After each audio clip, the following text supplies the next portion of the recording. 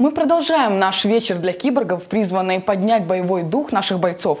И как раз о их судьбе в Одессе расскажет нам полковник медслужбы Михайлуца Виктор Александрович. Здравствуйте. Добрый вечер, дорогие. Расскажите, пожалуйста, всех же интересует, как там наши ребята и сколько раненых в госпитале находится?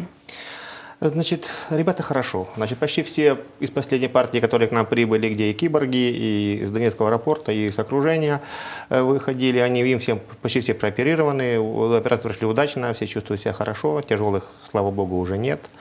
Они в средней степени тяжести и выздоравливают. А какие в основном травмы?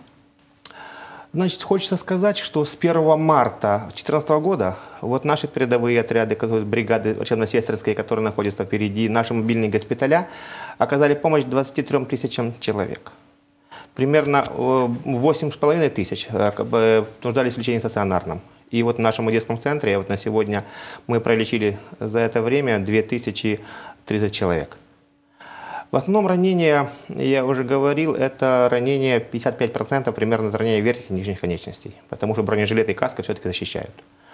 Примерно 8% это ранения в грудь и с повреждением внутренних органов, 4% это ранения в живот с повреждением внутренних органов, и примерно 10% это сочетанные минно-взрывные травмы, когда поражается и голова, и конечности, и грудь. Вот. Примерно вот такое соотношение.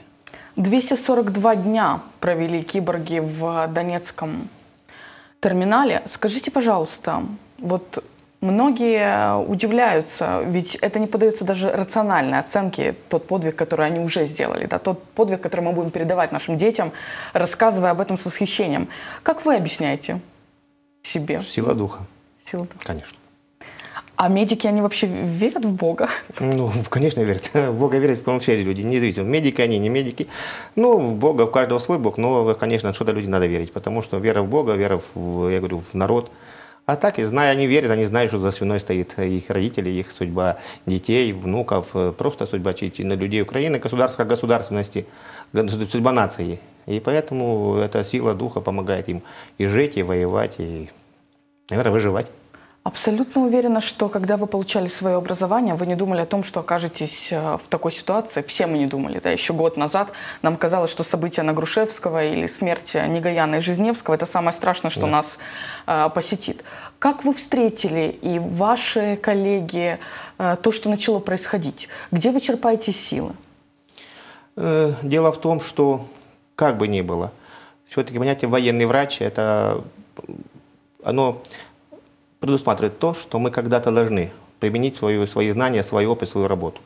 Я говорил в предыдущих интервью, что мы были готовы. Как никто, медицина была готова. К войне мы занимались, каждый год мы занимались, мы сохранили то оборудование и ту технику, которая нам досталась от Советского Союза. Мы ее, значит, переоборудовали современной аппаратурой, что можно было. И мы каждый год, 2 раза в год планировали себе учения. И сами себе, я говорю, тренировались, учились. И когда наступили эти события, фактически военная медицина была единственная, я могу заявить, готова к этой войне, потому что мы поменяли только операционные в каменных зданиях на стены в палатках. А объем работы и опыт, который мы приобрели. Кроме того, очень многие наши коллеги, большинство из них, участвовали в событиях в Югославии. Мир никогда не был таким тихим. Была Югославия, была Сьерра-Леоне, Афганистан. Почти где-то более 20 человек у нас реально каждый год выезжало туда на эти ротации и приобретали боевой опыт. То есть у нас были люди с боевым опытом, и мы готовились к этому. А какие сложности сейчас испытывают врачи? С чем приходится сталкиваться, что необходимо решить? По идее, больших сложностей в центре нет. Мы имеем, центр – это мощное лечебное учреждение. Мы имеем 3 профессоров, 20 кандидатов наук. Мы имеем 13 заслуженных врачей Украины, более 150 врачей высшей категории, и в объем оборудования, современную аппаратуру, и вот диагностический центр, то есть составляющая диагностическая, нас не беспокоит. Мы можем. С чем сталкиваемся? Конечно, немножко задерживать на наше медицинское снабжение. Потому что вот раньше система, это, вы сами помните, торги, закупки, успели вы купить, не успели купить, затормозили, кто-то с кем-то судится. И поэтому вот медицинское снабжение немножко затормаживает. Тем более сейчас или в последнее время было принято решение, что все препараты должны поступать только украинского производства, только вот эти, ни вправо, ни влево, импорт не закупать, потому что не было тогда денег государства. И это, конечно, мы покупали только вакцины, только препараты для лабораторной диагностики. И немножко вот мне поэтому были немножко отставали. Сейчас это все выправляется очень резко, и поэтому я думаю, что больших проблем у нас нет ни с чем. Проблемы бывают, когда поступают вот больные, как я сказал, с тщательными ранениями, когда одновременно работают несколько бригад. Это и окулисты, и лоры, когда ранения идут в голову, и нейрохирурги, потому что надо сразу и много-много. Это и ранения в живот, и ранения в грудную клетку, и так. То есть много при больших массивных ранениях это работают многие бригады, сменяют друг друга, определяют очередность. Вот это проблема, но она решается. Я говорю, у нас люди сутками не выходят с операционных. Я бы хотела обратиться к нашим телезрителям. Мы ждем ваших звонков с пожеланием киборгам, потому что наш вечер призван поднять все-таки боевой дух ребят, те, которые находятся сейчас в госпитале. И, конечно, мы еще и вспоминаем тех, которые уже ушли из жизни. Мы будем вечно благодарны и в долгу перед тем подвигом, который 242 дня совершали украинские военные. Вот у меня какой вопрос. Скажите, пожалуйста, а вот вы заговорили об афганцах, да? Что нужно сделать сейчас украинской медицине, возможно, украинским психиатрам, чтобы наши ребята избежали той плачевной участи, которая выпала на долю вот этого потерянного поколения? Дело в том, что не медицина должна этим заниматься, понимаете, это социальная проблема. И они пока будут, то есть не будет этой проблемы, пока государство будет о них заботиться. Ведь посмотрите, вот сколько лет прошло, когда закончилась Вторая мировая война, а до сих пор существует госпиталь ветеранов войны. Понимаете, уже 70 лет. То есть это люди, которые нуждаются в этой помощи, и они вот до сих пор уже 70 лет живут с этими переживаниями, с этими болезнями, с этими травмами, которые там получали. И поэтому, если вот это, я думаю, медицина сделает все, что нужно. Здесь не нужны психиатры, здесь нужны психологи, здесь нужны люди, которые смогут, я говорю, отогреть, понять, посоветовать и как-то быть рядом всегда. Потому что психиатрия – это тонкая наука, это тонкая грань, это небольшой объем этой работы. Поэтому здесь главная задача государства – этих людей не бросить. То есть, чтобы они почувствовали себя, то есть создавать какие-то организации, их чем-то привлекать, им помогать, им всячески напоминать их, какие-то, значит, патриотическая работа, чтобы они проводили, чтобы они чему-то учили молодое поколение, чтобы они нацию поднимали, чтобы они своим примером, знаете, как сказать, наверное, показывали пример свой, вдохновляли, конечно, на подвиги. Конечно. Я знаю, что у нас есть звонок. Здравствуйте. Здравствуйте. Меня зовут Сергей. Хотелось бы обратиться к вам по поводу волонтерства. Вот у вас в центре есть места для волонтеров. Я по специальности зубной техник, но имею медицинское образование. Вот в этом вопрос. Нужны ли зубные техники, скажем так? Спасибо большое. Понятный вопрос, понятен.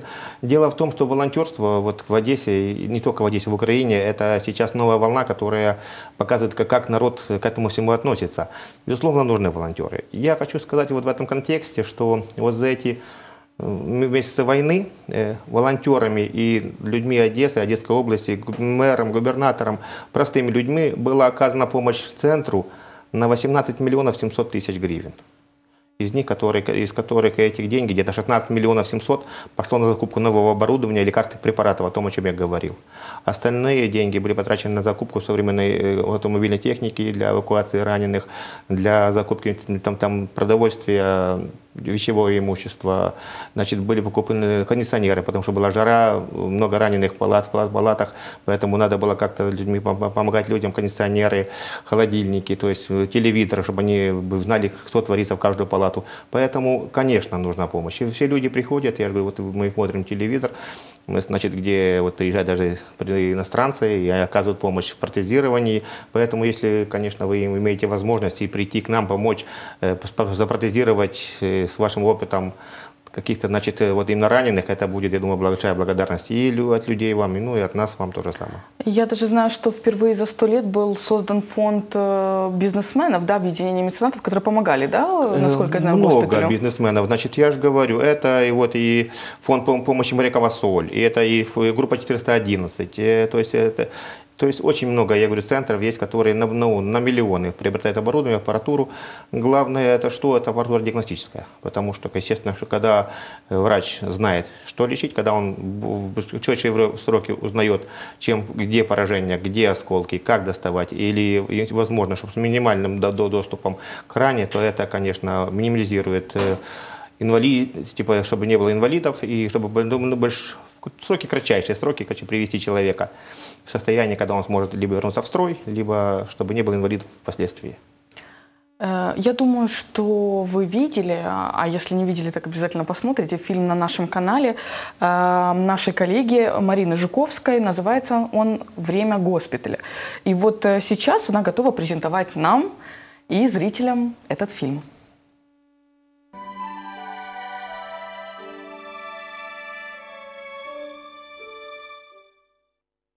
Когда наши коллеги из Германии с телекомпанией Deutsche Welle предложили участие в проекте, который называется «Развитие национального диалога в Украине», то объединились в Одессе две телекомпании, телеканал «Одесса» и 7-й телеканал, для принятия участия вот в этом проекте. Работа медицинского учреждения – это свой график, это свои запланированные операции, это пациенты, это прием лекарств, это процедуры.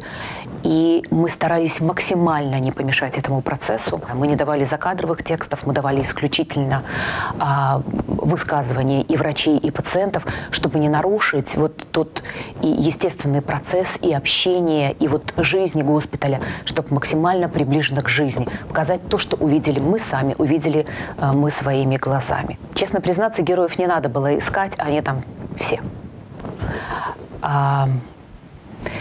Ребята очень доверительно с нами общались. Были, конечно, те, кому не хотелось общаться, не хотелось вспоминать, и которые хотели скорее вычеркнуть этот период из своей жизни.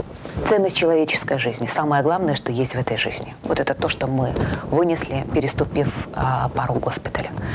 И если кто-то этого сегодня не понимает, то это трагедия вообще. И не только личная, это трагедия общества. И фильм пригласили в Германию, и уже я получила подтверждение на кинофестиваль документальных фильмов. Нас пригласили в апреле приехать на этот фестиваль. Мы уже отправили фильм.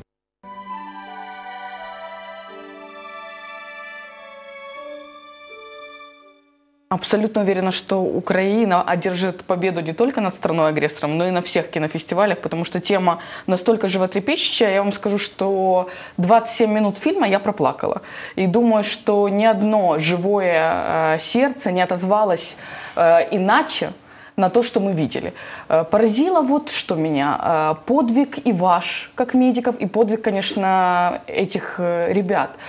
Я понимаю, что это очень наивно и глупо вас спрашивать, ощущаете ли вы себя героями, вот тоже причастными, тоже киборгами отчасти. Но действительно ли это так? Ощущаете себя героем? Нет.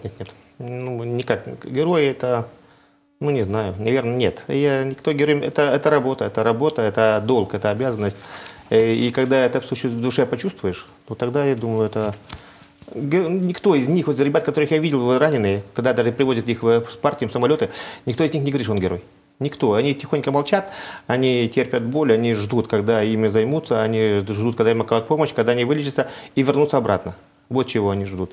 И сказать, типа, чтобы кто-то ходил, была бравада, вот я там, да такой, нет. Они думают не об этом. Люди не видят в своих поступках именно героизма, они считают, что это их долг был священный, и они должны его выполнять, потому что это зов сердца.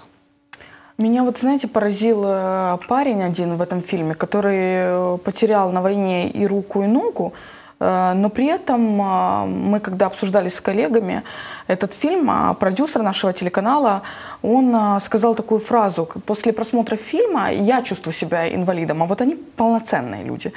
И действительно, когда ты видишь в молодом парне столько духа, столько оптимизма, несмотря на то, что произошло с ним, и то, что его фраза, которая мне запомнилась, это о том, что на войну меня уже не возьмут, поэтому я буду строить семью, искать семью. Я абсолютно уверена, что он найдет семью. А вот есть какие-то истории, которые вас поразили за это время, как гражданина этой страны, скорее не как врача? Конечно, да. И когда я был в полевом госпитале и начались бои под Иловайском, вертолеты начали падать, именно падать в 2 часов ночи.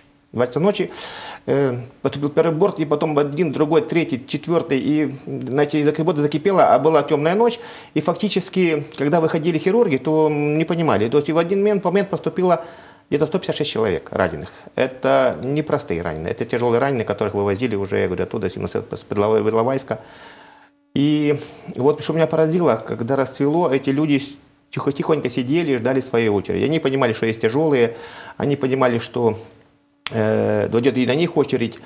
И что меня поразило, допустим, я видел 33-летнего капитана, летчика, который 33 раза бомбил колонны российские. И когда его сбили, он упал в траву и 2 дня лежал, не двигаясь, потому что он знал, что его ищут. Когда он падал, у него значит, выбило локтевой сустав, и он с локтевым суставом, значит, с этой травмой 2 дня пролежал в траве. Когда они прошли в 10 метрах от него, не нашли, они очень его искали. Он поднялся, тихонечко добрался до ближайшего населенного пункта, переоделся, и потом вот его товарищи боевые его нашли и тихонечко вывезли, как обыкновенного гражданского, хотя он был сам луганский. Так вот этот офицер спросил меня, когда мы привезли его и вправили ему руку, первый вопрос, который у него был, он спросил, а когда я смогу летать, потому что у меня есть самолет, и я опять буду их бомбить. То есть я видел 2 девушек, маленького росточка, примерно по 25 лет, которые ходили по Луганской и Донецкой области и вот высматривали танки, БМП, и потом их ночью жгли. Просто они такие. То есть люди, которых, то есть им бы семьи, вот, знаете, в дискотеку ходить, не знаю, там, семьей заниматься, они вот занимаются вот именно этим. Люди сильные духом, люди, я же говорю, храбрые, люди, ну, с большой такой душой, и которые считают, что они делают правильно, то есть они родину защищают, они... Поэтому таких случаев много, очень много случаев, когда, я говорю, совсем молоденькие мальчишки, когда чеченцы их заставили выйти с танка, который заклинил на двигатель, и подошел самый главный чеченец с таким автоматом, значит, никелированным, и спросил, кто из вас наводчик этого танка, который стрелял по моим людям. Ну, мальчишка 23 лет, сказал я. Он сказал, ставь руки над броню, я тебе буду их обувать, ну, отрывать. И вот, мальчишка их по руки поставил.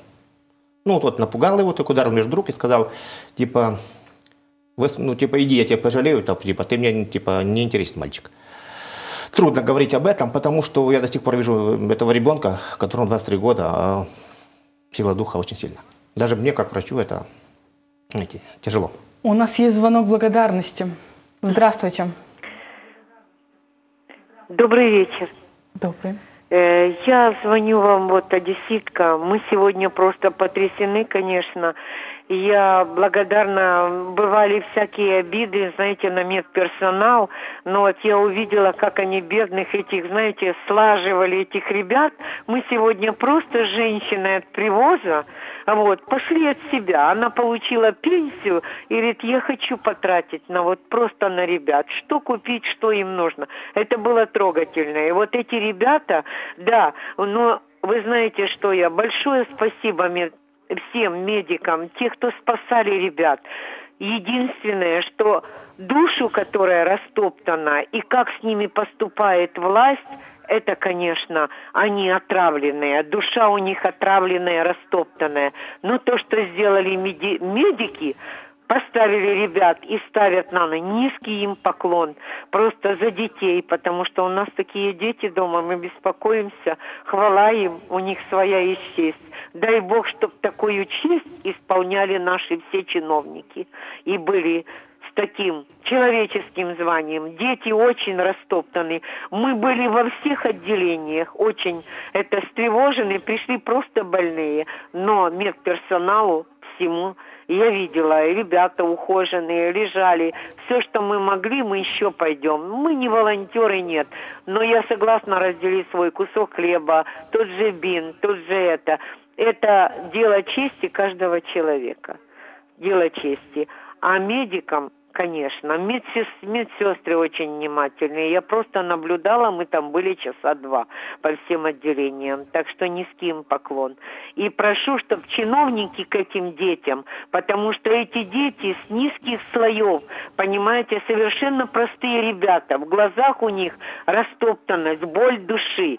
Понимаешь, то, что очень, да, где-то перелом, где-то можно немножко подлечить, спасти жизнь, а душа очень долго лечится. Немножко к ним, конечно.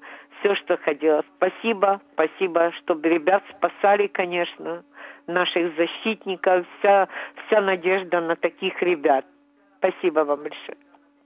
Вы знаете, как говорят, это не киборги не выстояли, это бетон не выстоял.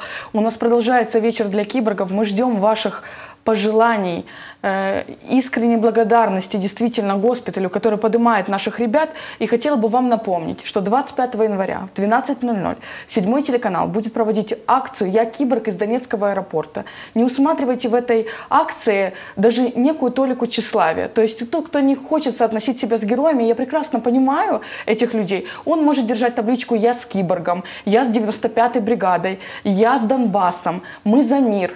Любую табличку, которая символизирует единение этого города. Я думаю, что мировая общественность, буду наивной, увидит нашу акцию и, возможно, повлияет как-то на страну-агрессора. И этот кошмар, который длится уже который месяц, прекратится. А дальше я бы хотела узнать, как проходит реабилитация психологическая наших бойцов. Есть ли волонтеры-психологи или психологи штатные? Это ведь очень важно. Конечно. Штатных психологов нет такой. Ну, я говорю, в нашей стране психологи были не модные до последнего времени. Но уже 15 лет наш центр сотрудничает очень сильно с кафедрой клинической психиатрии и психологии Одесского государственного университета имени Мечникова.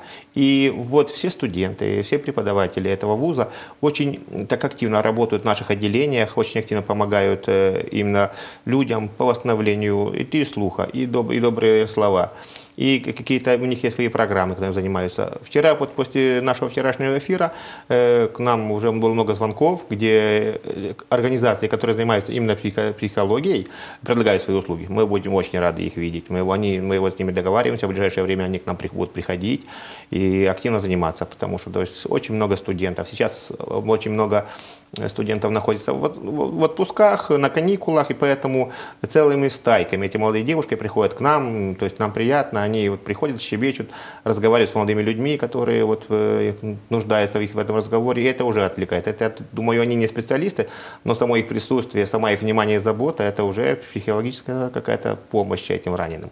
Кроме того, часть из них уже убывает, которые вступают в фазу реабилитации, убывают уже в санатории или в центре реабилитации. Это Львовская область, это Винницкая область, это Пуща-Водица под Киевом, где прекрасная природа, прекрасные, я говорю, там бальнеологические курорты, прекрасные там плавательные бассейны, просто гулять. То есть люди будут душой отдыхать вдалеке от войны.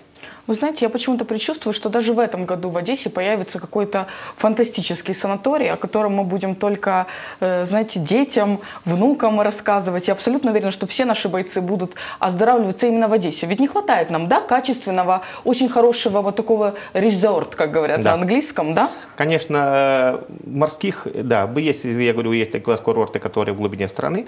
Морских курортов, к сожалению, или баз отдыха, к сожалению, нет. Есть препозиции, которые мы подавали и в Министерство обороны, и в правительство о том, что все одесситы знают, что в Одессе был военный санаторий. Он на станции Фонтана, Золотой берег, прекрасный военный санаторий.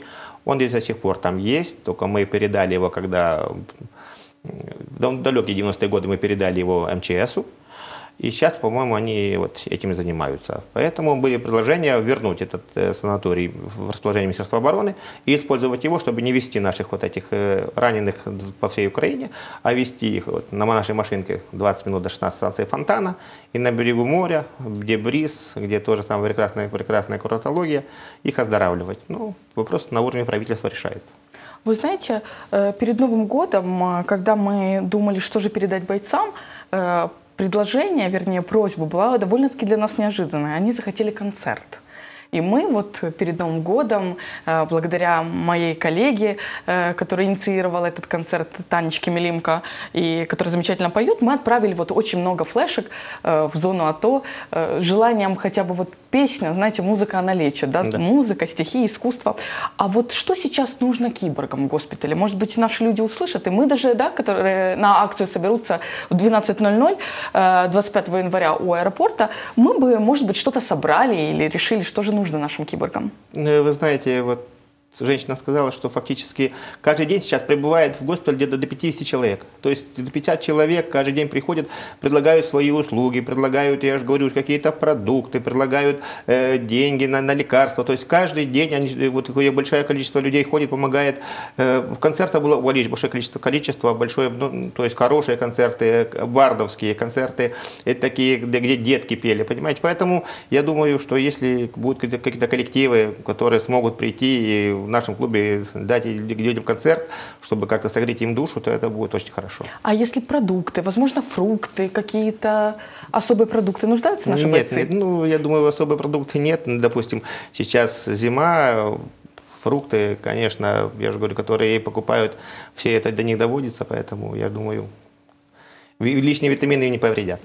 А скажите, пожалуйста, вот на уровне правительства будет ли оказано ребятам лечение, например, за границей? Либо наши отечественные госпитали, они справляются с реабилитацией, уже находятся на довольно-таки высоком уровне? Наши госпиталя справляются с лечебным процессом. Вопрос о протезировании стоит за границей, потому что, да, технологии, которым владеет, естественно, зарубежные компании по протезированию, они, естественно, выше наших. Хотя я могу точно сказать, что оборудование и материалы наших, так сказать, лабораторий, заводов не хуже. Оно все импортное, и мы тоже можем делать качественные протезы для наших именно, я говорю, людей, которые нуждаются в этом всем. Да. Извините, что перебила. Вы затронули просто настолько интересную тему, и довольно-таки скользкую. Как вы считаете, вот именно обсудим как граждане, да, этой страны, почему статус инвалида довольно-таки тяжело получить сейчас этим ребятам? Вот я знаю, что Вася Пелеш, мы всей Одессой, всем каналам смотрели этот сюжет, в котором в террористическом государстве, или да, не будем признавать их государством, на террористической территории, Васе отрезали руку за то, что у него был герб, да, татуировка в виде герба на руке. И вот я знаю, что очень долгое время Васе государство не могло предоставить протез. И все украинцы собирали нам протезы. Почему такая ситуация происходит? Дело в том, что для того, чтобы получить ту или иную, допустим, группу инвалидности, надо четко определиться, какому виду, то были вооруженных сил, то ли министерству, то ли ведомству, принадлежал данный человек, когда он шел в бой. Я тоже считаю, что, вот, помните, батальоны, потом были добровольческие батальоны, часть батальона правого сектора. Когда они уходили тогда в бой, когда это было необходимо впервые, тогда не все же имели какое-то отношение к министерствам, то ли к МВД, там у них были разногласия между правым сектором и МВД, то ли Министерство обороны. И вот невызначенность, скажем так по-украински, этого статуса, она и дает вот эту возможность, вот, чтобы появлялись такие случаи. Я считаю, что тоже неправильно. Если государство дало человеку автомат и патроны, то кто-то должен ему за это отвечать. То есть то ли Министерство обороны, то ли Министерство внутренних дел, то ли Служба безопасности Украины. Потому что этот человек, я же говорю, не мог попасть в зону АТО, воевать, и потом оказаться, что он сам туда пришел со своим автоматом, да, и со своим там, бронежилетом, и со своими патронами. Поэтому, как только вот эти вопросы все решатся о том, что какому ведомству предстоит тот или другой батальон, то роту там, или же добровольцев этих, тогда, я думаю, этот вопрос будет решаться на уровне государства правильно. Мы подходим к завершению нашего блока. Напоследок я бы хотела, чтобы, опять же, у нас не было пессимистичных ноток, хотя все, что происходит, оно на самом деле печально. Но, вы знаете, стоит учиться, наверное, оптимизму именно у этих ребят, которые, вот я, например, когда в фильме видела, я просто не верила даже то, что я это вижу, то, что есть настолько сильный дух, настолько сильная любовь к стране. И вот пожелаем тем, кто мобилизирован сейчас будет, да, и тем, кто находится в госпитале, чего пожелаем? Вот лично от вас. Ну, прежде всего, здоровье. Здоровье – это главное. И самое главное, чтобы была уверенность у них в том, что за их спинами стоят квалифицированные медицинские работники. Никого не оставят, то есть нигде на поле боя никого.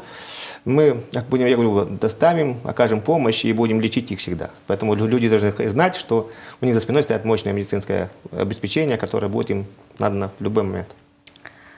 Уважаемый Виктор Александрович, я думаю, что мы сейчас не будем с вами плакать, потому что очень хотим, или уйдем на паузу, и там поплачем за кадром. Да нет. Продолжаем наш вечер на 7. Встретимся в следующем блоке. Сейчас вы будете лицезреть опрос моей коллеги Натальи Суховой, которая выступит с пожеланиями киборгам. И дальше будет сюжет Анны Грынев о том, откуда вообще взялось это название киборги. Спасибо, встретимся дальше.